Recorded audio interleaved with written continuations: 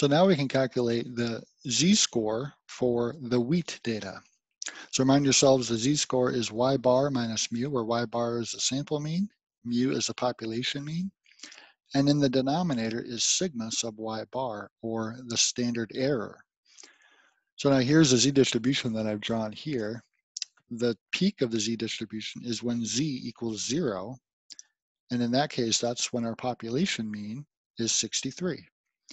Now, what we observed in our sample was a sample mean of 74 bushels per acre. So we know that we're going to get a value of z that's greater than 0. So let's calculate it for our data.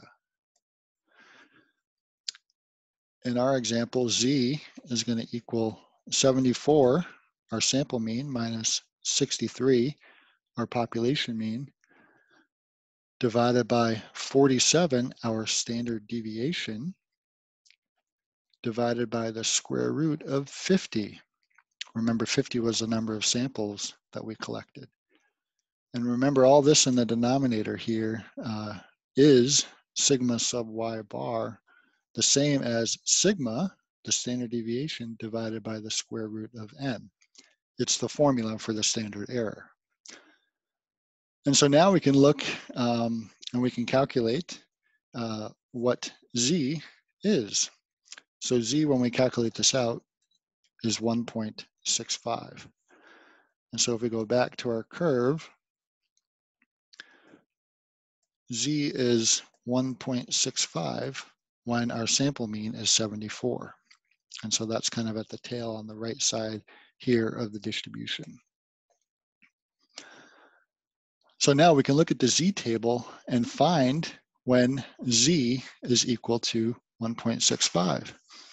And so we can write this as the following. The probability that y is less than 74 equals 0.9505.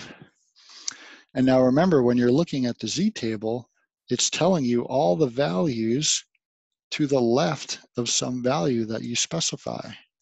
So it's telling us here almost the entire curve except for everything to the right of our sample mean of 74. So now that's nice to know, but what we really want to find out is, well, what's the probability when y is greater than 74? Well, to do that, we know that everything should add up to 1, and so we can just take 1 minus 0.9505. And what we end up getting is 0.0495. So what can we say? We can say something like there is a less than 5% chance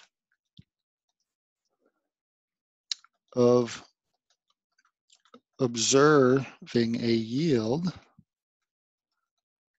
this large. There's a less than 5% chance of observing a yield this large. So that would be pretty uncommon. So the mean is quite high relative to what we expect in the distribution. And so when we sampled, we found a sample mean of 74, but our population mean indicated that 63 was our population mean. And so that sample mean was actually quite large. So we can say, as we concluded, there is a less than 5% chance of observing a yield this large.